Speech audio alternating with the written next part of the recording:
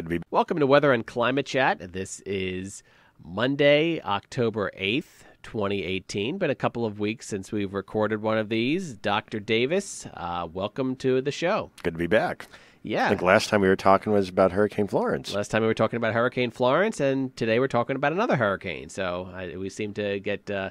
I dig you up every time we have a hurricane coming, I guess. At least that's the way it looks, but really it's not meant to be that way. It's meant to be every week or so, but we've just been both very busy. Yeah, Usually if there's a tropical system, I know we'll be recording at some point. Right, and making this one all the more special is the fact that I'm Michael, you're Michael, and the storm out in the Gulf is Michael. So there you go.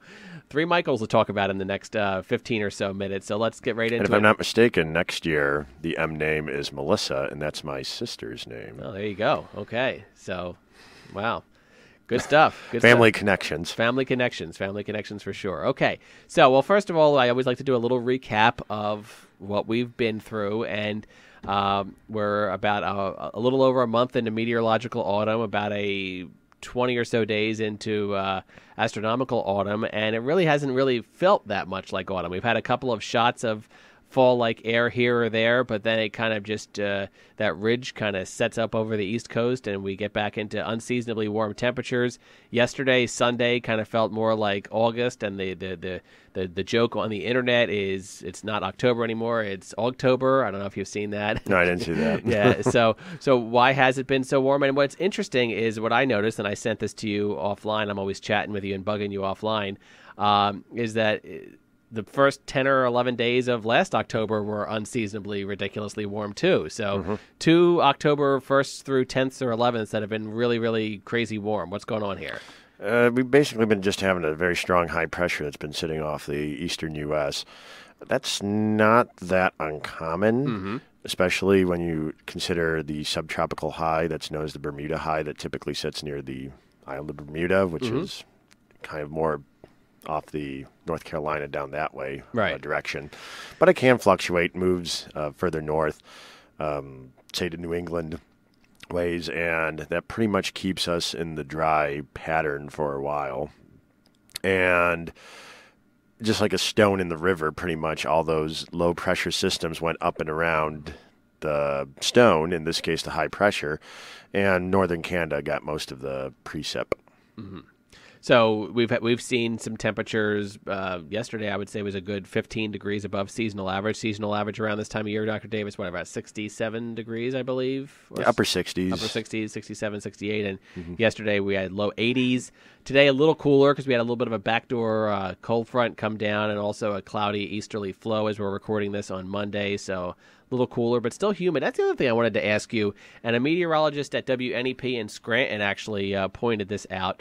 At least by his calculations, we've had one of the most humid summers since 1970-something. And he's got a point. I mean, I don't mind so much, Dr. Davis, when we have heat, and you get that nice diurnal temperature range of 82 during the day, but you get down into the 50s at night.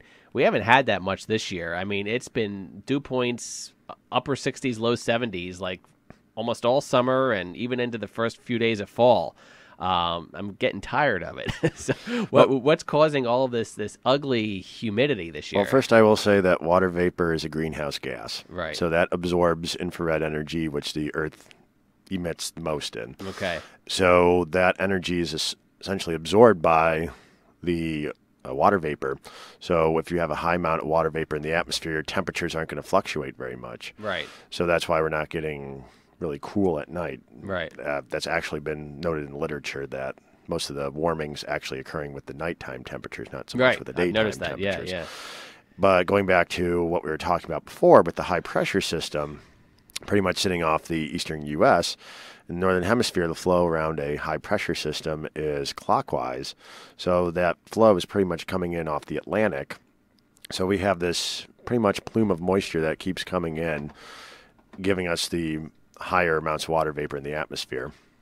Furthermore, if we're also warmer, and the planet warms as well, you have a higher capacity to hold water vapor. So that leads to greater water vapor content, greater absorption of that infrared energy, warmer temperatures, and also the heavier amounts of precip potential, and we Right. were definitely seeing that in July and August when we were having 10, 12 inches above normal for some areas. Yeah.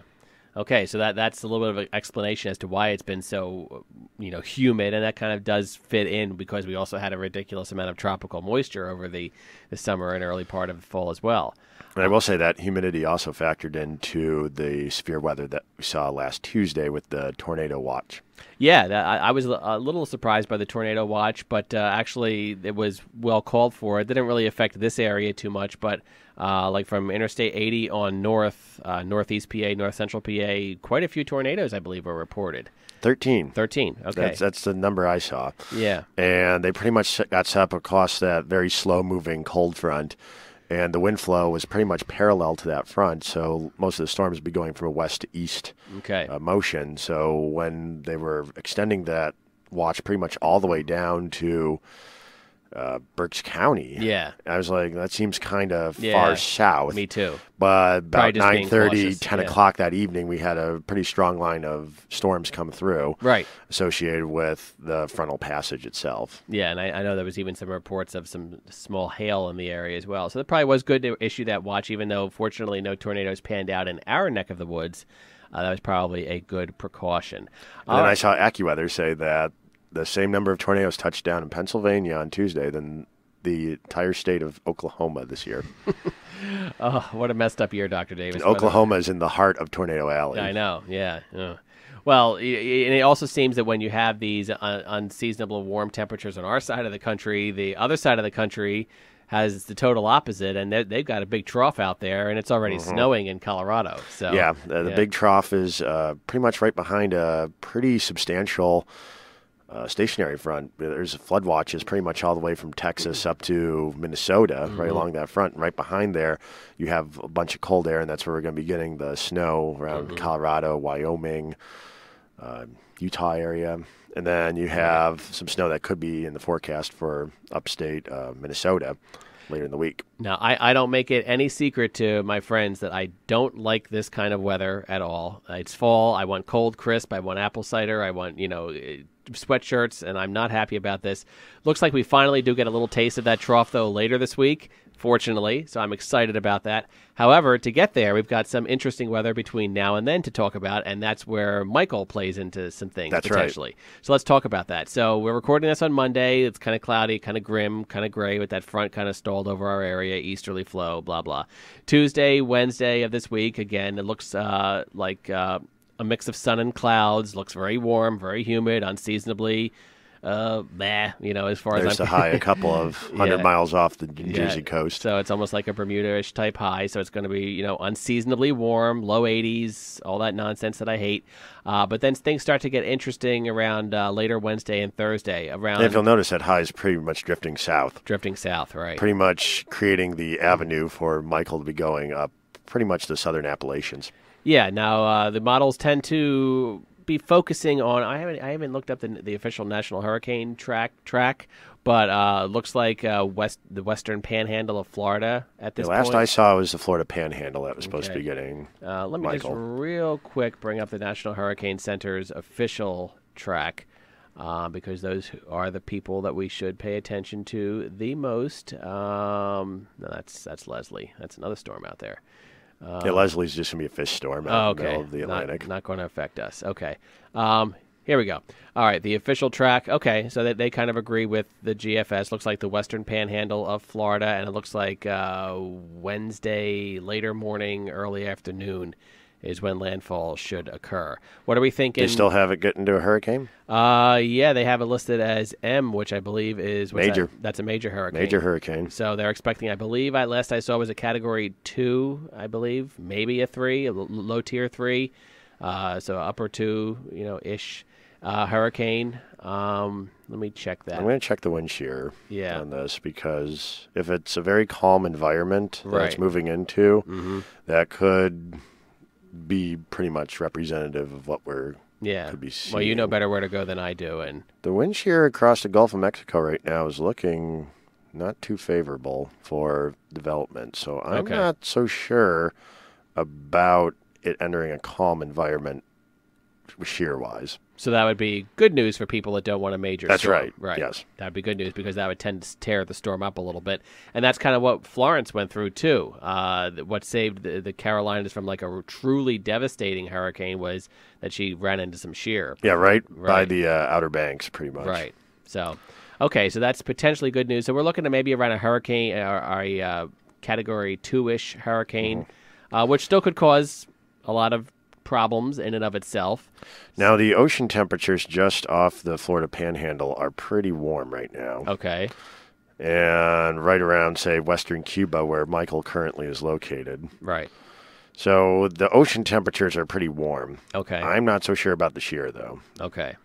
So, probably it may get to a hurricane. I don't know about a major hurricane at this point. right now it is a hurricane now. Okay, it looks like as of 11. Well, I mean, maintaining the hurricane strength. Yeah, so 75 miles. It's a minimal hurricane right now.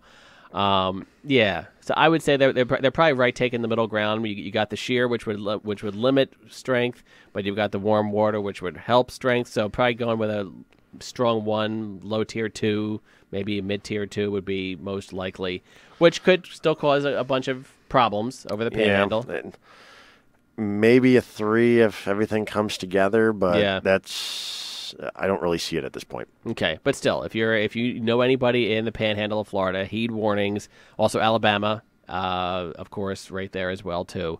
Again, the storm looks to make landfall right now around Wednesday lunchtime or so. Now, what happens with Michael after he makes landfall, our namesake, is what kind of would potentially impact our weather, because Michael's going to be making landfall, then going up to around Georgia. We've got a cold front. Yep, we've got a cold front coming through. Right. A pretty strong cold front, one that's finally going to get rid of all this ugly humidity and give us some nice fall-like weather for homecoming this weekend. How is Michael going to interact with that cold front, do you think, Dr. Davis? Pretty much going to get absorbed by that cold front and get pushed out to sea, probably somewhere between Hatteras, North Carolina, and Delmarva. Yeah, the Euro and the GFS are a little conflicting. The GFS a little further north off of Virginia Beach. The Euro is like down over the Outer Banks of North Carolina. Thursday night could be wet and windy around us. But it looks like most of the rain from Michael itself would not necessarily really affect us. Our rain would be more like cold front rain. That's right, yeah.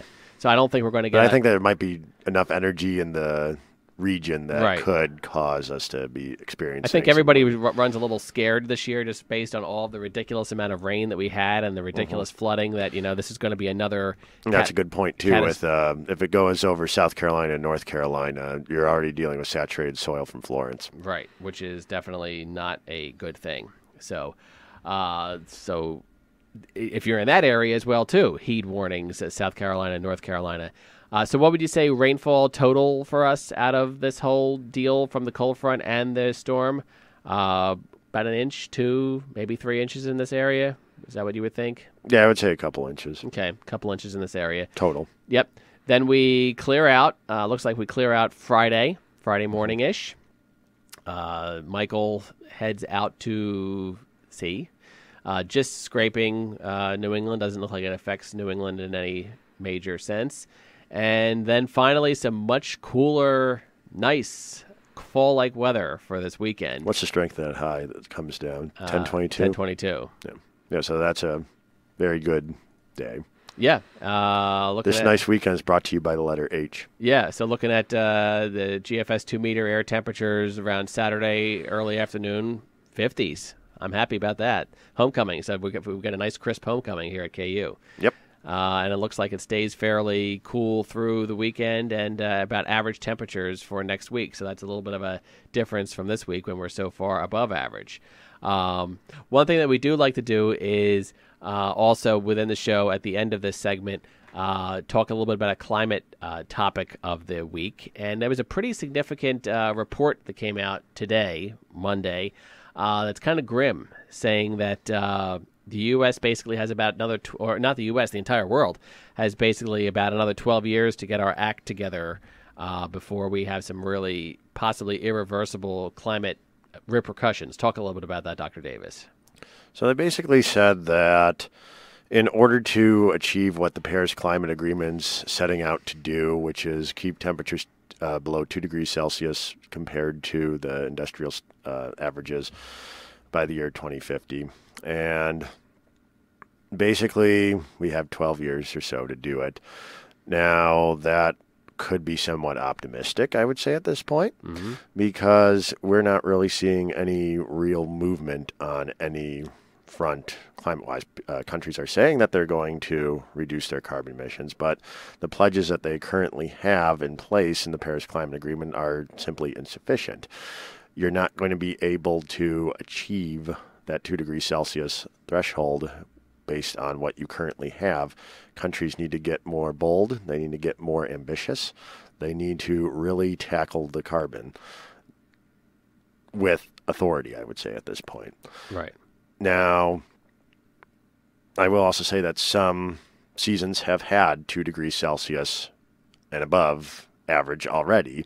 So we've already exceeded that threshold, if you want to think about that, for the seasons, particularly summer. But we really need to get our act together and really come up with a plan to address climate change, because we're going to have situations developing with refugees moving around. We're already seeing that in the Middle East and even into Mexico.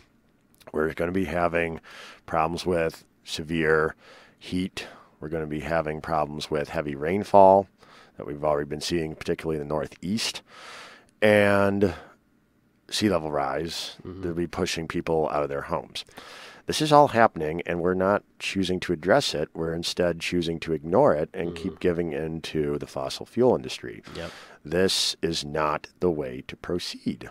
If we want to get really serious about our longevity, about our posterity here on this planet, we need to move forward with renewable energies, with companies that want to be innovative and reduce their carbon footprints. And they can't be giving in to these types of fossil fuel industry interests.